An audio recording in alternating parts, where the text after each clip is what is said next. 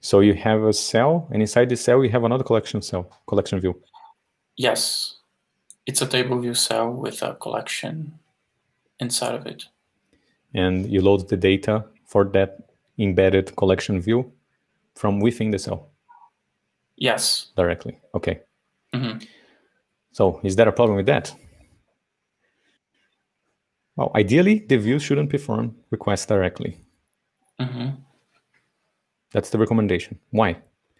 Because the views now are coupled with the provenance of the data, where the data is coming from an API. What if you want to load the data sometimes from another API? How are you going to do it? I'm going to add some logic here, a Boolean, Yeah. When those requirements arrive, you say, okay, what if you wanted to load it from a local cache in some cases? Mm-hmm. In some cases, for a specific type of product, we have embedded the data. Now you're going to have to add more logic to the view.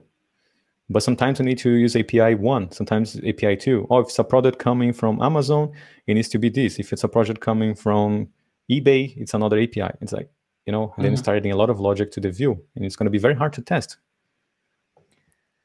And how are we going to test it? Exactly. It's going to be very hard to test. Mm-hmm. You either have to perform the real requests when testing, which will make your test slow and fragile, right? What if the server is unresponsive at the time? What if you don't have internet connection? What if the connection is slow?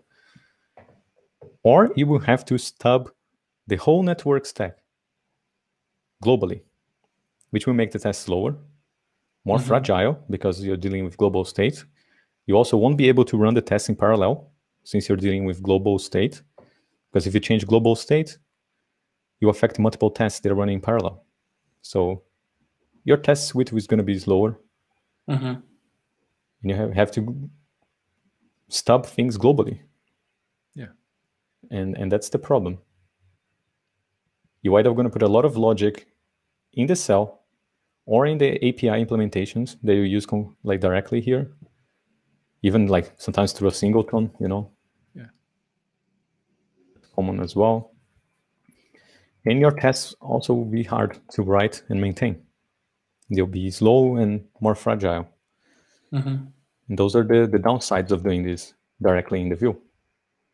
Because you're coupling the view with the provenance of the data. Yeah. Okay. It has to do with separation of concerns here, right? Like just, the UI, you just want to render stuff. That's it pretty much. Leave the networking or whatever, other service type of things in other layers. And by the way, you're going to learn, again, all these things, you're going to see them in detail in the program, how to decouple the UI from services and from strategies. Might be the network, might be local, might be something else. Okay. Yeah, so those are recommendations, right? Is there something absolutely wrong? Like, those are very strong recommendations from people who have done this in the past. Like, we've done this in the past, and we got terrible results out of that. And we follow people, they also advise against it, right? So those are guidelines. We're saying would be best to move this somewhere else. And the data, the views only deal with data and render it. It's very, very simple logic, very easy, simple to test. You take a snapshot out of it.